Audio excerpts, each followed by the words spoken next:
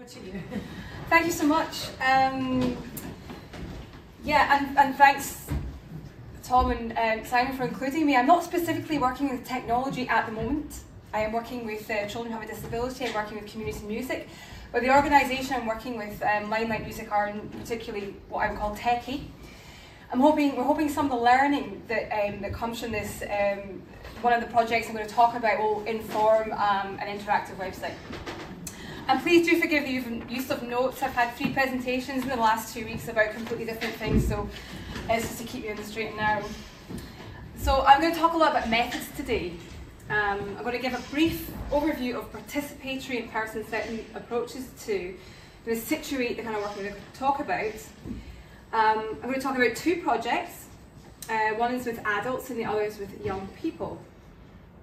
2 different projects. So the first one is actually an Edinburgh University project, which was from 2017 to 2019, funded by a European Social Innovation Fund, named Music as Social Innovation, and I was a research fellow on this. And we were looking at social impacts of community music. And the second project we're going to talk about with young people is a kind of like really latest up-to-date data gathered last week from my British Academy postdoc fellowship.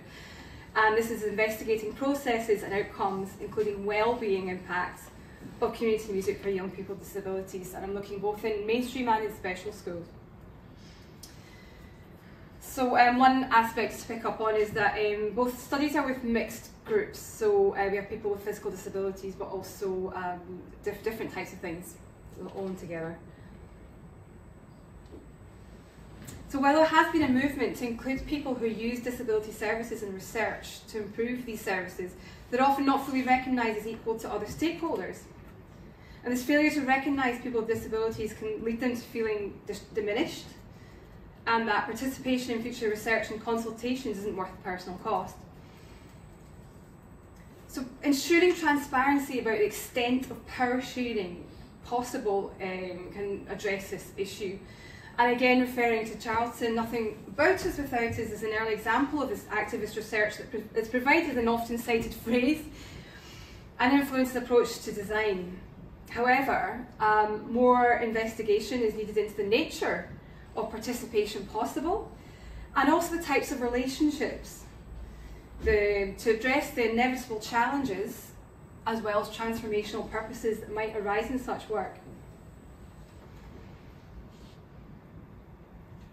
So combining person-centered and participatory approaches offer a way to investigate community music. People taking part, and especially in the settings I'm talking about, can have highly variable needs and means of expression.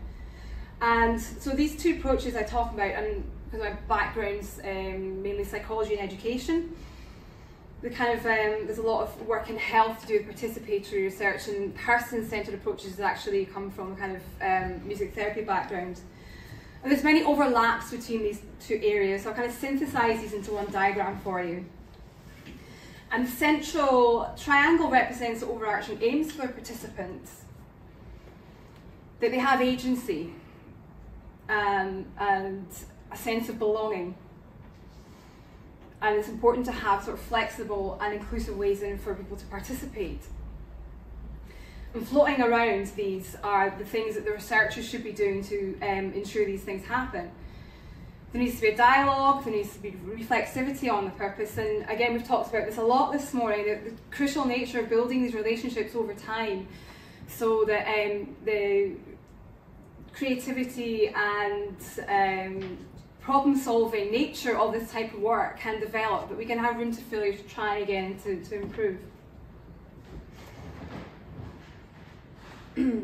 So this approach has informed a couple of research studies that came out of the Edinburgh University project I was talking about. And for this, we worked with 2 lay researchers, both with a disability, and we employed them to observe a workshop programme alongside the research team. We gave them training in how to carry out interviews and to give feedback on thematic analysis. So traditionally, a key part of psychological research is guaranteeing anonymity for research participants. And this is also extending a lot to lay researchers and citizen researchers are starting to see this a lot in participatory work. However, the assumption that this blanket anonymity is good for everybody has been challenged, including a researcher here called Niamh Moore, who's a sociologist. And she questions this. Is this right for every single occasion? Suggesting that this can be paternalistic. And people should make their own choices about how they're represented in research. So these two lay researchers pictured here were given the opportunity to remain anonymous, to choose their own pseudonym or to be named. And they chose to be named, and here they are. We've produced 2 journal articles and a conference paper, and they all have different levels of contribution from our lay researchers. For the first article, which is the top one, the Understanding Wellbeing Effects, they read the paper, they made minor comments, and we acknowledged them at the end. So it's a kind of member checking, kind of standard psychological practice. The conference paper was a quantitative study about increases in eye gaze that we appreciated through 360-degree camera in the middle. And again, that was a kind of reading and commenting process. The article at the bottom was the largest contribution, and this article was about the Limelight team who were delivering the workshops, and Limelight always aim to go out with a practitioner who has a disability themselves. So when we were doing an interview study with them, and so the motivation for including Kirsty and Michael Moore was guided by the focus of the article. We felt it was important, along with this kind of member checking we'd established, that our interpretation was informed by people's lived experience of disability. And as they contributed to the conceptual development of themes and discussion, they were credited as co-authors in this journal article that was out in February. And I've just outlined the process of research in the next slide. So, yeah, it was,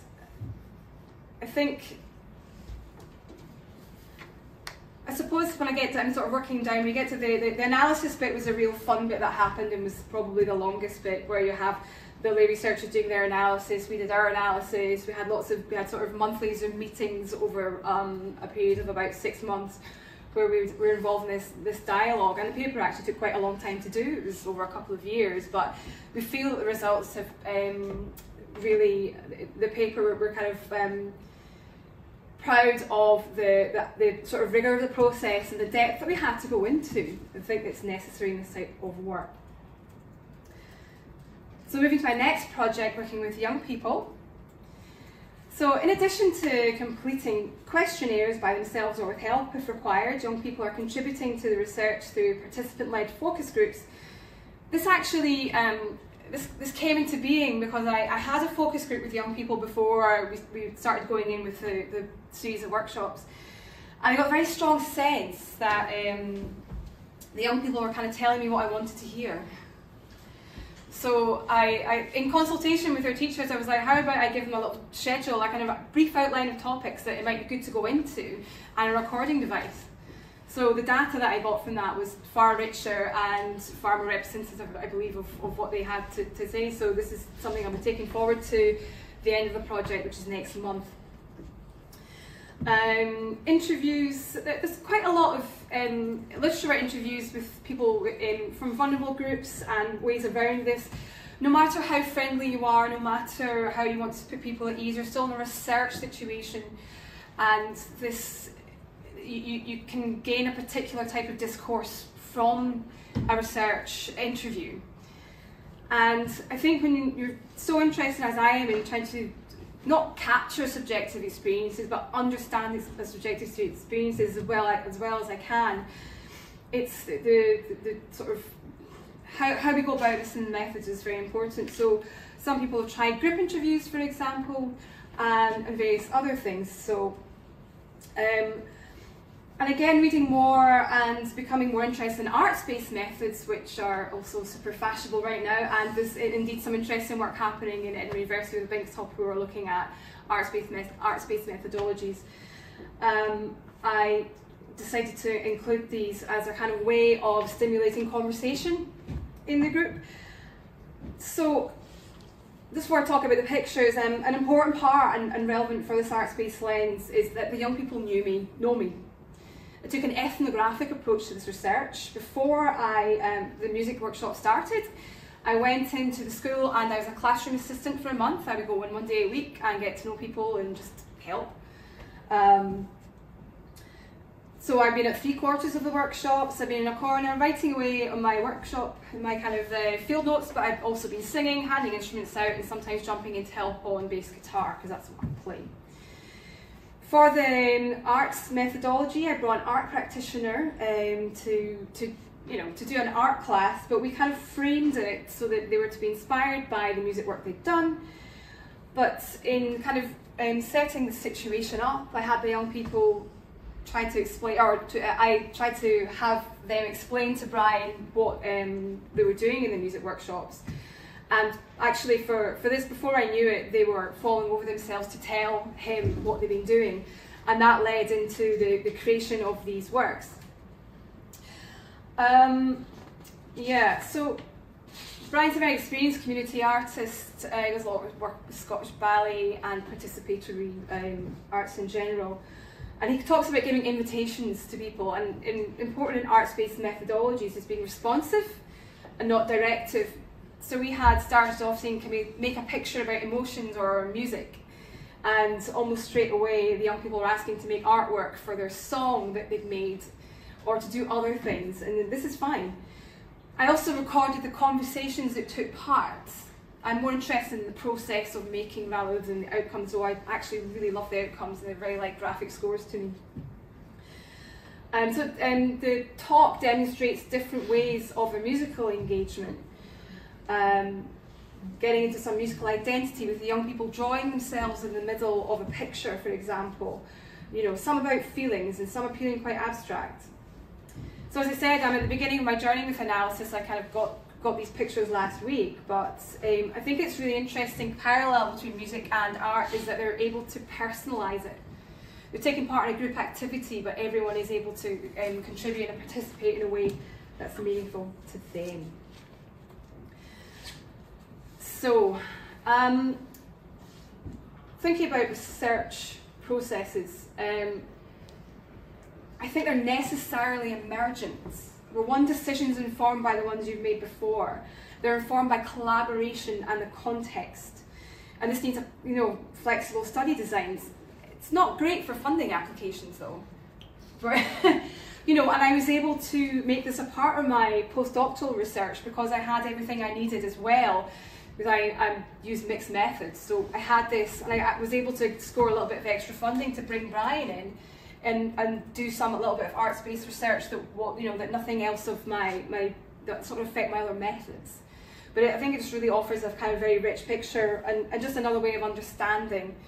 And like I say, that's the sort of challenge, a constant challenge is finding all these different angles. Not necessarily to make one picture of how the children participated.